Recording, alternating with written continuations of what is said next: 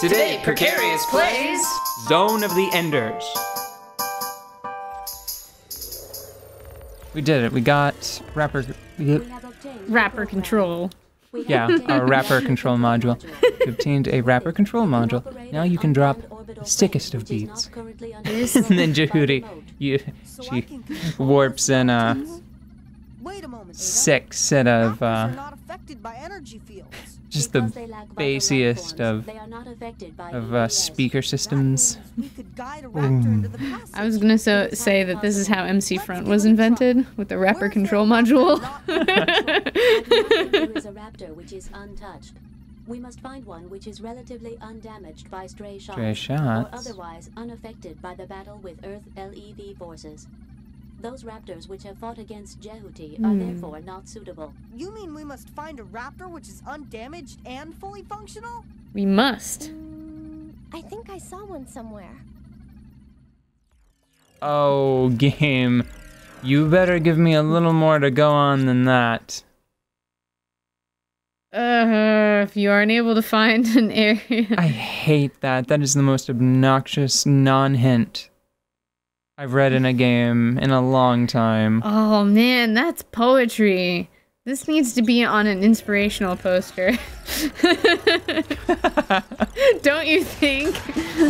Like with like a really, really clean picture of a magnifying glass. No, I think it should just be Jehudi. And that's it. Just Jehudi looking stern. Is Jehudi the big word, or what's the big word? I think, I don't know, maybe the big thing should just be, like... Find? Stuff you need. Yeah. If you can't find it here, go someplace where you can. Oh my gosh. We were actually talking about visuals the last time we recorded. Goodness. And we were talking about how awesome this game is for taking advantage of all of the stuff that looked good in this era of video gaming to make its shit look hot, you know? Like with all the shiny stuff and the light effects and all of the angles and basically everything that looks good on a robot part. And it got me thinking about one thing that I used to love to death, and it was actually my dad who got me interested in this concept. When I was a little babu, computer graphics, like computer-generated graphics, were an entirely new field. Like, they straight up didn't exist when I was born, or at the very least, barely existed. So my dad, being kind of into computers and a little bit nerdy and all of that stuff, was like, look at this little child. They can make the pretties with the Computrons. And I was like, oh my god, pretties with the Computrons? That sounds amazing. And he was like, yeah, this is Pong. It doesn't look good. Yeah, this is a fish swimming in 3D. Check that shit out. And I was like, oh, this is much better. And, like, the perfect example of, like, the type of stuff that... Hold on, I'm sorry. I'm imagining a situation where someone sees Pong and they're like, that's amazing, that's really good. But deep inside, they know it's not. So seconds later, someone is like, and look at this fish. And they're like, oh, thank God. I thought that we had peaked. I thought we had peaked at Pong. I mean, Pong's cool and all, but, you know... I like having more tools to work with. I think that was supposed to be a clue. She said, I think I saw some... I think I saw one somewhere. I think we... Where did we pick her up? I'm gonna guess Town 2, but I don't exactly remember if that's the case. I hate guessing and looking around a map when it's like a boring-ass map. You know? Like, we've been to all these places, haven't we? Yes. Yeah, well, I have the perfect example of, like, how my mind was opened to the idea of, like, three-dimensional computer-generated graphics. Mm-hmm. Like, my dad talked about it like it was, like, really, really cool, because you have to think that it just didn't exist for him his whole life. For me, you know, it kind of did, or at least the idea did. He was like, you can make pictures with the computer in 3 dimensions. And I was like, okay.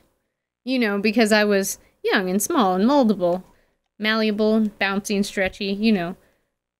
Like children's are. Like all good babes are, yes. Like all good babies are. And I remember I got kind of obsessed with this one weird CG movie. It was called Odyssey Into the Mind's Eye, and I looked it up on YouTube, and apparently it came out in like 97, and I went back and watched it a little bit just before we started recording because I was feeling very nostalgic, and it is just so cool. I just want you guys to know how cool it is. Everybody needs to watch part of it just to understand how like cheesy and beautiful. Like there are like three-dimensional dolphins swimming around, and like there's all these like shiny, oily water lava lamp type effects, and like it was like the best of the best. It was so good that my dad showed it to me, and then later, like a year or two later, in elementary school, our art teacher showed it to us. Like, as one of those nice, like, art teacher gets to, you know, work off the hangover type of days where all the kids watch a movie. and it was, like, good enough to be, like, shown at school to a bunch of, you know, littles. And there aren't, like, I don't think there's a lot or any dialogue, really. Just music and shapes moving around, and it is like a perfect example of what was possible at that time. And it's just one of my favorite frickin' things, and it's real cheesy, but it's super nice. I would like to give this game right now a couple, just a little couple of scooshes, a little itty bit of credit. Mm-hmm. The load times are very bearable. Mm-hmm. You can skip all of the cutscenes, the transitional cutscenes. Mm-hmm. And Jehudi is very fast on a relatively small overworld map. Mm-hmm. That said, I believe that this concludes the world tour. And I didn't find the thing that I was looking for.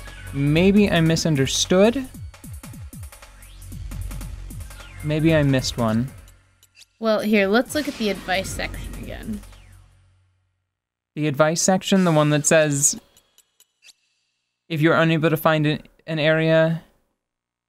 I mean, clearly... Wait, hold on. If you're unable to find an area in one location, go someplace else where you can. I don't think I read that correctly before. That's nonsense.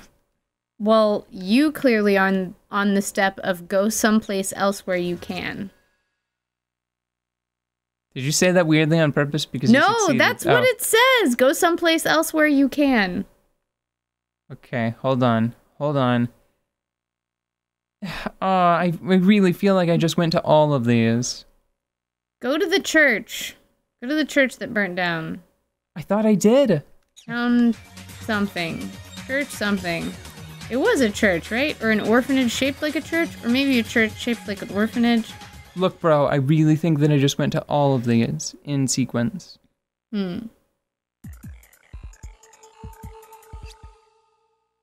Yes, this is the first one that I went to because... What's the star next to the 3? I'm pretty sure that just means that it has a unit leader.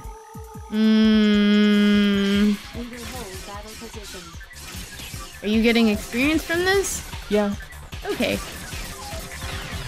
I think I just leveled up, actually. Points for that. Certainly. At the very least, you are getting experience having to trudge through this area, although I think that there are probably more fun ways to get experience than having to backtrack. I was playing the game normally. Yeah. What I'm worried about at this very moment is I'm suddenly worried that maybe it's unmarked. Maybe I was in the right map. I was sort of expecting A.D.A to warn me like she normally does whenever I've successfully entered the correct area. I'm going to share a secret with internet now. Before we started recording today, well actually I guess technically we were recording it, but we didn't make it a part of this episode. We already did a world tour once today to find the Raptor control module. Mm-hmm. And then after we found it, we went back to where we needed to apply it. Just because we thought it was sort of a boring retread. Yeah. And here we are, having a slightly boring retread. Oh. Okay, do you want to look around for this and then come back tomorrow? I think I might want to look it up on good old game FAQs, because this is... That's serious. Yeah, this is, We don't use that often, do we? I use it all the time. Well, like, I mean, like... in my day-to-day life. But on the show? No. Yeah. No. I think I can count the times probably on one hand. Some fact-checking in Resident Evil 4. Fact-checking, Bale uses it pretty often for names and stuff. Yeah, but not while we're recording. Yeah, no, not while we're recording, not for... The game frequently asks questions. It's the show fact-checking. Forget it. This is dumb. Go to a different episode. Do a new one. Go to the next one. Next one, everybody. What are you still doing here?